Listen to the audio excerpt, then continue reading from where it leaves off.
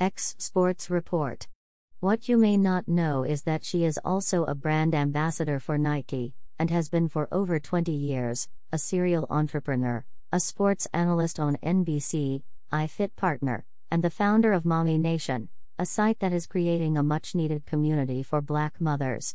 And simultaneously, it was right before the time that there was this social uprising with the George Floyd situation and all these things happening in the world, and I thought to myself, wow, it's hard being a mom, but it's particularly hard being a Black mother in America.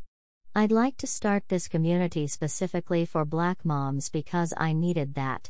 RHOA shared that when she was successful on the track, it was because she had community.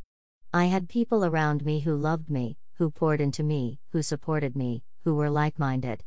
RHOA shared, I want to see Mommi Nation reach the goal of serving over 1 million Black moms all over the world, hiring over 100 Black moms, and really supporting Black mothers in a way that no other organization is currently doing.